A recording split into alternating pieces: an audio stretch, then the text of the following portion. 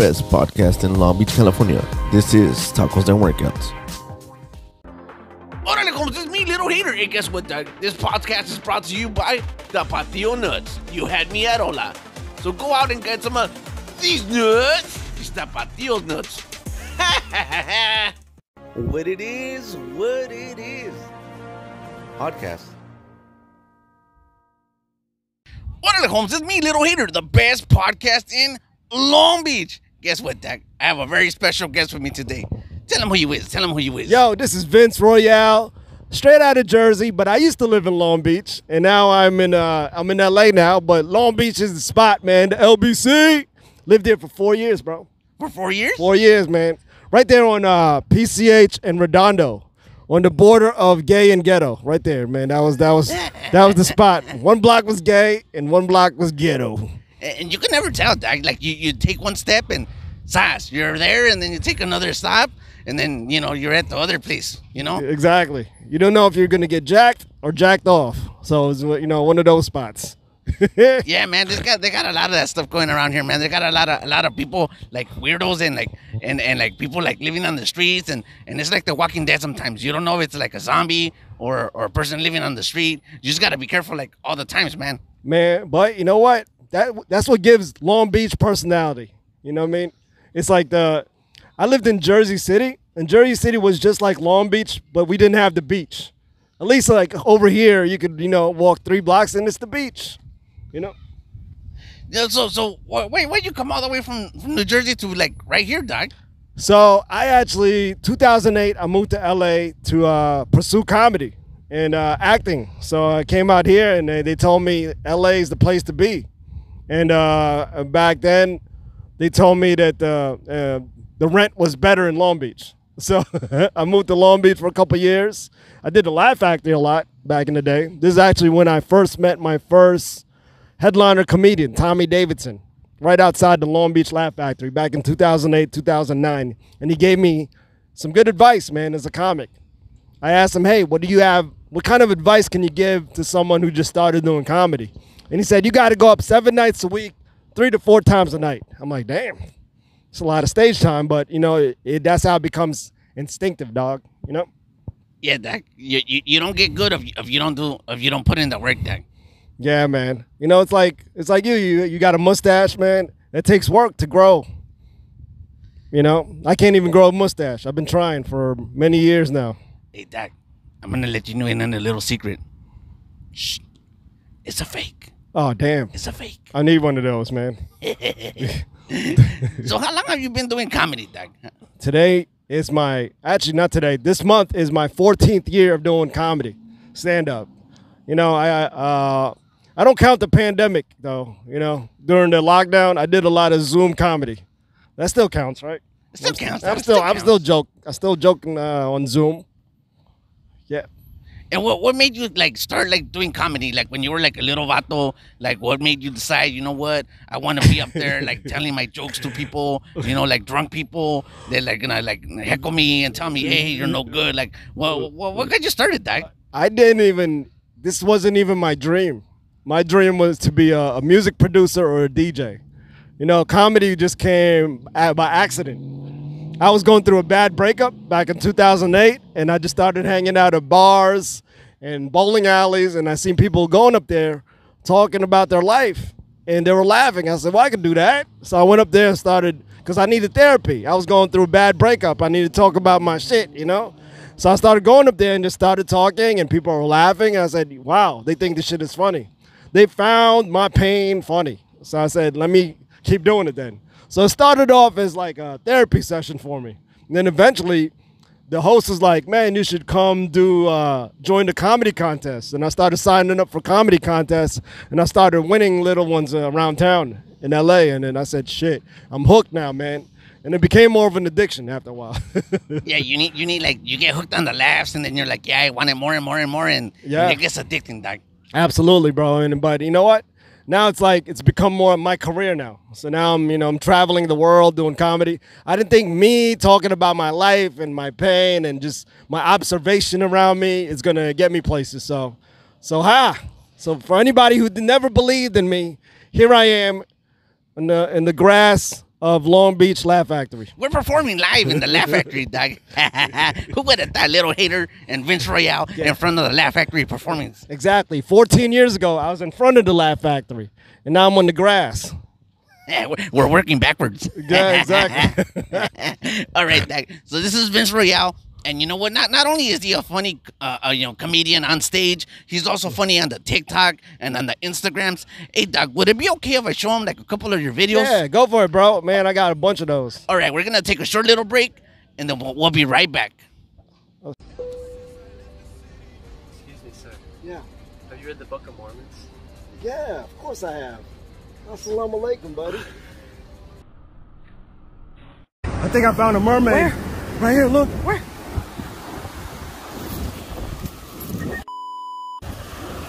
Watch where you're going. Came in when I'm down like every man in my life. I think she's drunk.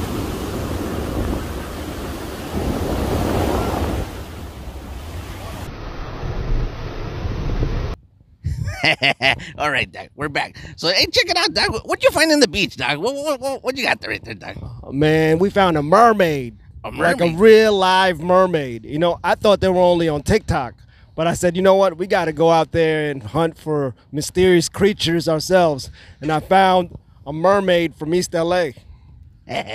Wait, well, you were trying to, well, what she have out, coconuts, or did she have seashells? I think she had some coconuts, man. You know, they fell down the palm trees. So, you know. And you wanted to eat those coconuts. Man, you know what? They're good for you. You know, especially with a lot of, with the pandemic right now, you know, the coconut juice is good for your immune system. You know what, Doc? I would call that a shrimp. You know, like usually what you do with a shrimp is like you chop off the head, you throw away, and the body's good. But in this situation, Doc, I don't even think the body was good, Doc. Nah, that's why I just wanted the coconut juice. Well said, Doc. Well said. All right, Doc. You saw his skits. He's a funny vato, man.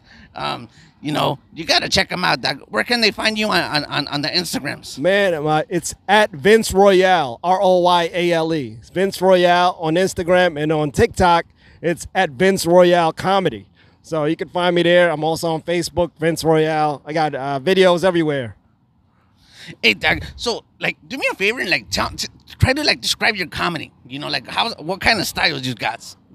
My comedy is basically what I see. And it's very observational. You know, it's about life, my experiences with dating, being married, living in LA, moving from Jersey to the West Coast. You know, now I adopted the West Coast now, man. I'm LA for life now. Hey, Doc, you know, like when I talk to you, Doc, sometimes I get like an East Coast like kind of feeling, like you know. And I have a friend that lives on the East Coast too. Yeah. He lives in New York, and it's like a famous guy, Doc. You know. Either I get Christopher Walken or Joe Pesci a lot. Those guys. Oh yeah, you sound like Joe Pesci or Christopher Walken. You know, because I noticed that. I didn't notice I had an accent till I moved out here. And people are like, oh, say dog, walk. I'm like, I didn't know. I thought that was a normal way to say it, you know? And I was like, oh, I do sound like I'm from New York or Jersey. I didn't notice that till I moved to L.A. But it's like everybody like in New York kind of like wear hats and they kind of dress the same and kind of like talk the same? Pretty much, yeah. At least if you're living in a certain neighborhood, you pretty much dress alike. It's we wear a lot of layers because it snows out there. It gets cold. So I'm never moving back to Jersey, New York. I'll come visit, but I'm in love with LA. It's California love all day long. And that's why a lot of people don't know. Tupac was born in New York, and he moved out here and claimed Cali all day because California, man. You can't beat the weather. You know what I mean? Everything here is so much, I don't know, relaxing, bro. Like they got hood and ghettos out here, but it's hard to get depressed. Like in New York or Jersey, if you wake up, it's just nothing but buildings. But over here, you wake up, you're in the ghetto, you still see palm trees. You can drive to the beach. The weather's nice. So it's like, it's hard to get depressed. And I'm like, all right, cool, man. You know what? Gunshots, but it's okay. There's still palm trees. Yeah, it's nice out here. It's like, you know what? If you get shot in New York, pow, pow, pow, the last thing you'll see is a building, right? If you get shot out here, pow, pow, pow, ooh, palm trees. Last thing you see before you're gone, huh? The sun. And the weather's nice. Hey, so like your style of comedy is it like one-liners? Are you like a rifter? Like, do you go after the crowd? Do you make fun of the peoples out in the You know crowd? what? I try to combine everything. You know, I do from riffing to jokes to stories. So it's not like one particular style. I like to incorporate every style. You know, the only thing I'm not really have mastered is impressions. I'm bad with impressions, bro. I can't do. I used to try to do an Obama impression, and Sebastian was like, "Nah, dog, that don't sound like him at all." I'm like, you know what? I ain't gonna even try to. You know, I'm just gonna focus what I'm good at, which is jokes and riffing, and you know, just having fun with on stage, man. So, Doug, for being as long as you've been a comedian, Doug, like how do you deal with hecklers, Doug? Because I'm starting off, Doug, and then like I only performed like a couple times, and I already had one. You know what? There's a lot of different comics handle it differently. I'm a nice type of comic, so I don't really turn and start roasting the audience. That's not my style, but I know comics that works for them, right? They roast and go in. But for me, it's like I have fun with it. I play with them. Or if you don't want them to keep fucking with you, I just ignore them. A lot of times, a lot of comedians get thrown off and somebody's drunk and they're yelling at you, and then they get thrown off. A lot of times, I just play with them because I know they're just having fun. They don't mean to heckle you because they're just so drunk they want to be a part of the show. Yeah. So a lot of times, comics think they're heckling them. No, they're just having fun. So I'm not going to go in on them unless they continue to keep doing it. You know, I ignore them. But if they continue to do it, then yeah, then I'll go in and I'll address it. And you don't want to do that because I have the microphone. I'm always going to win. You know what I mean? Yeah, you know what? I was in the audience one times, and this comic, man, she came at me hard, dog. You got to stop heckling them, man. I wasn't doing nothing, dog. I was just like sitting there, and she goes, "Hey, dog, you're fat." And I was, it's the mustache, bro. it was the mustache. She was hating on little hater, dog. Yeah. Hey, but like proper etiquette, dog. It was like if you go to like a comedy clubs, it's like laugh, don't say nothing, don't act dumb. Come on, dog. It's like be respectful, man. You know? Yeah, I mean that's the ideal situation, but you know you can't control drunk people sometimes. So like, I feel like in dive bars it's a little more challenging, but in comedy clubs where people are there to laugh, it's a lot more fun because you know they know what they're there for. With my experience with bars, it's like you're interrupting people's drinking. Yeah. So that's why they're gonna be like, I don't want to hear your shit. I'm here. You know what I mean? They want to be a part of the show. But sometimes for me, after doing it for a few years, I know how to navigate through it and have fun with it. You know, it's like, but with young comics, you know what? I just ignore it.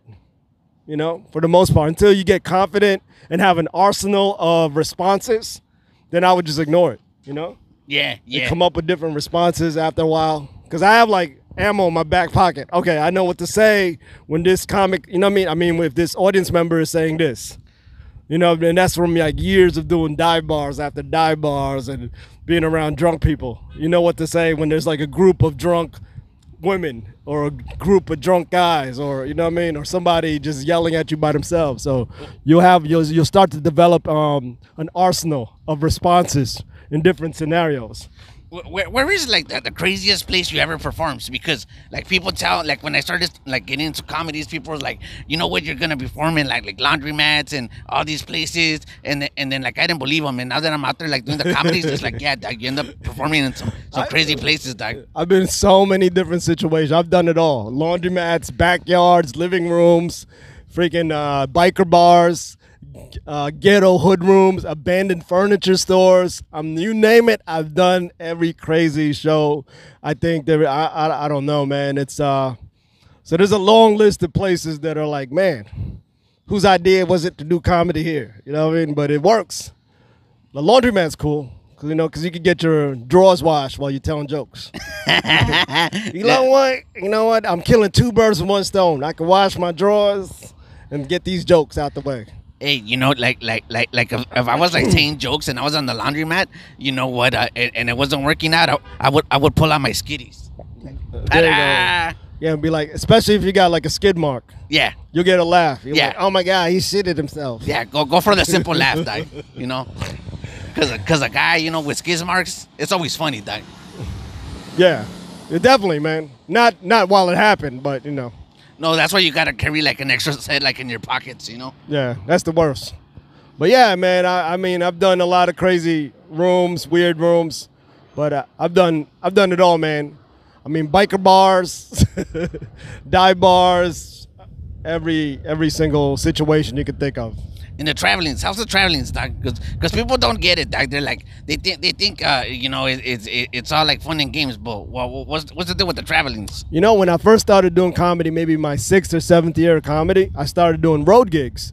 And it sounds fun, but not when you're driving 10, 12, 14 hours from one gig to another.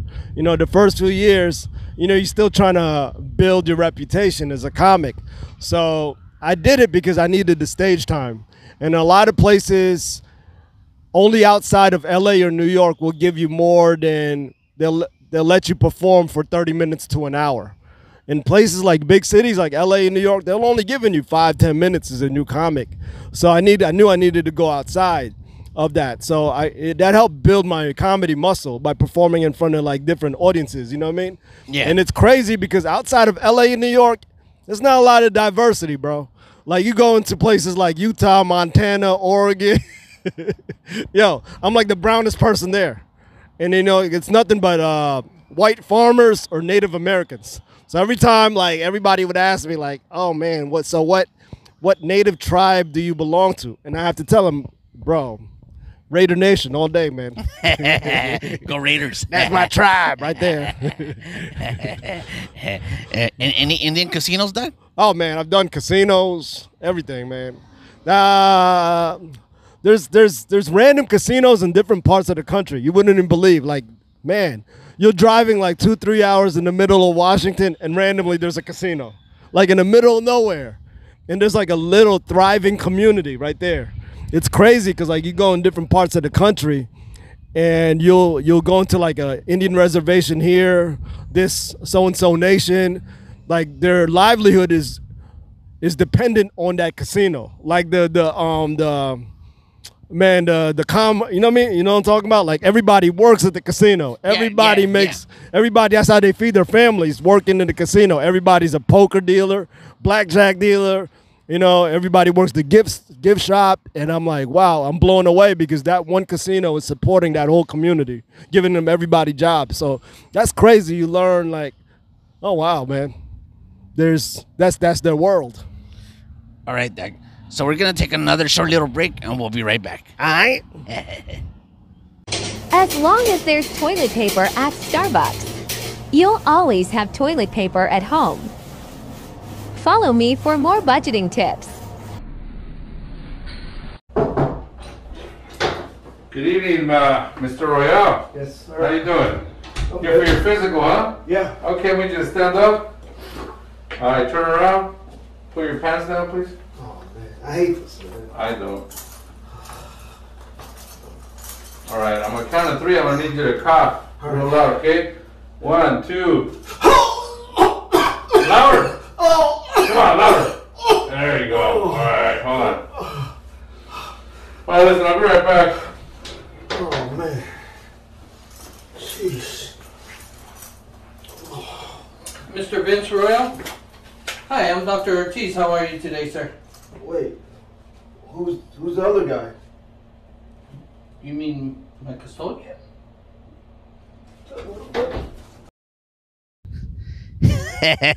What's going on, Doug? What happened there, Doug? You know what? I just wanted to go in for my routine exam, and I got scammed likely in person. I ain't like that, man. And it was very uncomfortable, and I'm never going back to that doctor. In fact, I'm going to report that doctor to the Better Business Bureau. Who was that guy? That was the janitor, Doug? Yeah, man. And I don't know why they hired him, because he got a record. Apparently, you know, he got priors, so they should do background checks on all their maintenance and janitor workers. To me, Doug, that was funny, Doug. It was funny when he went like this. Yeah. That was funny, Doug. Funny for you, not for me. That wasn't fun. Hey, Doug, I'm going to be honest with you, Doug. It happens to a lot of us, Doug. Yeah. But okay, let me tell you my story, Doug. So to me, it happened to me like this, Doug. One time I went to one of those clinics, Doug, and I don't know why. The nurse, right? I thought she was a doctor, Doug. And she told me, pull down your pants. And I'm like, all right, doc. I thought she was a doctor. And then she held my, cacahuates. You know what cacahuates are, right? Yeah. Yeah. She was holding my cacahuates, and I go, what's wrong, doc? And she goes, no, you're fine. And then she walked out. And then after that, like the doctor came in, and then I said, who are you? And she goes, I'm the doctor. And I go, well, who was that lady? And she goes, oh, that was the nurse. And then I was like, okay. Man, at least it was the nurse. Mine was the janitor. Nah, doc. But she wasn't a good-looking nurse, doc. Nah. She, Still. yeah, doc. But this is the sad part, doc. All right, check it out, doc. 15 years later, doc. 15 years later, I was thinking about it. I'm like, oh, she took advantage of me, dogs. That's how slow I am, dog. Damn. 15 years later. So it happened to me, dog. So have you gone back since? Nah. Because I don't like to be taken advantage of, dog. It's all right. Dog. Nobody knows. It's all right. It's all right. You know what I mean? We're here for each other, bro. Yeah, you know what I mean? You know what? Well, there's a support group for people like us that's been that's gone to the doctor and been taken advantage of. Hey, dog, speaking about doctors, dog, people don't like to go to the doctors, dog. And I'll tell you why, dog. Check it out, dog. I went to the doctor's, dog, and he told me, like, that I was fat, dog.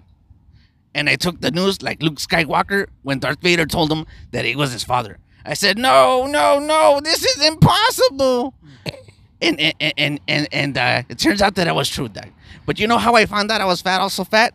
I started looking at the little differences, dog. It's like it started raining outside, and you know how like when there's shrinkage, like when you wash your clothes and then you dry them and they don't feel so good.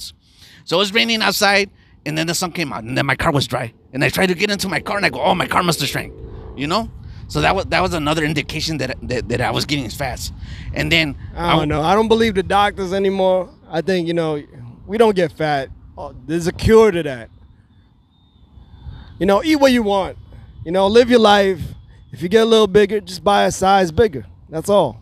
Like a couple months ago, I was large. I wear extra large shirts now. Problem solved, right? Yeah, Dad. I mean, I just like check it out, Dad. I was at the beach and then I hear a kid say, "Look, a whale!" And then I stood up, Dad. Motherfucker was talking about me, Dad. And then I said, "Good luck at school, Dad." And he's all like, "Why?" And I said, "You'll see." Kids are mean. You should have kicked them. I should have, Dad. I should have. Yeah, Dad. And that's another thing, Dad. What's the deal with too many people having kids, Dad? You know what? It's good. It's good for tax season. Hey, Dad. What do you think about the gender reveals? I mean, they're fine as long as you're not an adult. Hey, you know what I like, Doc? I like it when people do the gender reveals, Doc, and then they get hurt, Doc. I know. I went to a gender reveal, and the dude was like 45. They had to he's like, I'm a girl, okay. He found out 40 years later, Doc? Yeah, I'm like, oh. I was just here for the tacos. Yeah, Doc. But and he showed his taco. He showed his taco. He used to have a hot dog, but then he had a taco. That was the weirdest gender reveal. Yeah, people do that, man. It's never too late to change your genders, right? Nah, man. You could always switch it up. It makes it fun. It makes it interesting, right? Nah. And that's what they're doing nowadays. Did you hear about the people that had the gender reveals and then they burned down half of California, Doc? Nah. Yeah, that happened 2 years ago, Doc. It was like a couple, and then they already had 4 kids, and then they just had to have a gender reveal party. Oh yeah, I remember that. It was in the woods. Yeah, they were having a gender reveal party. I remember that one. Yeah. And I'm like, it ain't a surprise, Doc. You already got 4 kids. If you want to surprise me, adopt a puppy. Yeah. Yeah, Doc. Yeah. So, tell us a little bit more about your comedy. Where are you going to be performing next? Yeah, I'm going to be at this week. I don't know when you're going to post this. No. It's going to be anyway. watched all over the time. Cool. So check it out, man. Every month I have a show at Huntington Beach in the Rec Room. The last Saturday of every month. And every week I have a weekly show in Covina, City Grill, every Thursday night. Come through. $4 Modelos. All right, that's a good deal, man. $5 specialty drinks, and there's no cover, man. Just go there, have a good time. I have a new headliner every week. And at the Rec Room, I have a new headliner every month as well. So monthly show at the Rec Room in Huntington Beach, weekly show in the City Grill in Covina. new headliner. Man, it's a killer spot, man. Fun show. Do you also like put on the shows yourself? Like you know, like you? Yeah, my wife and I, we put the shows together. But so if I'm not in town, she's running the show. So I travel a lot too. So I'm on the road, or I'm gonna be on traveling a lot all over different places all over the world. So, and so if I'm not in town, my queen is holding me down. That's good. Shout out to Sierra Royale. Hey, Doug, you also do like a character, right, Doug? I do a bunch of them characters, but yeah, come to the show and you can see my characters. Yeah, because I was there and you did like a Bruno Mars. Yeah, Bruno Mars. He's a rapper from the Philippines, so that's one of my characters that I do. But I do a couple of them. I want to surprise them though. Yeah, so come to the show and you'll get the full Vince Royale comedy experience. Oh yeah, this is just a teaser trailer. And then, boom. All right, Doug. So check it out. He's a very funny vato. You know who he is. You know where he grew up. You know his comedy stylings. He's got the Instagrams, the TikToks. You know what, Doug? He's a cool vato, man. I want to thank you for coming to the show, Doug. Thanks for having me outside. I appreciate this. And we're standing in grass. Don't leave me hanging, Doug. Oh, shit. My bad. That's a Cali thing. Is it? The fist bump. Yeah. You know what I mean? In Jersey, we didn't grow up doing that. The handshake was just like, and that's it. And he snaps it. Yeah. All right. And then walk away. I didn't start fist bumping people until I went to Cali. I'm like, all right, cool, man. That shows power. You know that's a Mexican thing, right? The fist bump thing? Yeah, it came from Mexico. That's dope. I don't know why, but yeah. Well, I'm fist bumping everybody at the swap meet. Next time I see him, yo.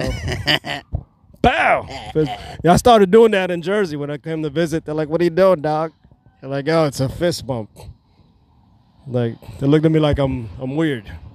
Yeah, it's a California thing. Yeah, man. Handshakes are different in different parts of the world. Different parts of the world. Yeah, man. Like in Alaska, I heard they use their noses. Don't they? Like. Yeah, the Eskimo kisses. Yeah, nose bumps. I'm not down with that one, Doug. Nah, nose bump, homie. Hey, it's not that kind of party. Right here in California, Doug, the only nose bumps that people want to take are the Cocoa Puffs. There you go. I heard about those. Yeah, especially in the Hollywood. Yeah, the booger sugars. Yeah, in the bathrooms. Yeah. All right, big dog. All right, Doug. So I think that's it for today's, Doug. Yo, tacos and workouts. Go check them out. YouTube people. Follow me. Instagram, TikTok, and Cash App and Venmo. I'm on all those platforms. All right, Doug. And with that said, I'll catch you guys a rato.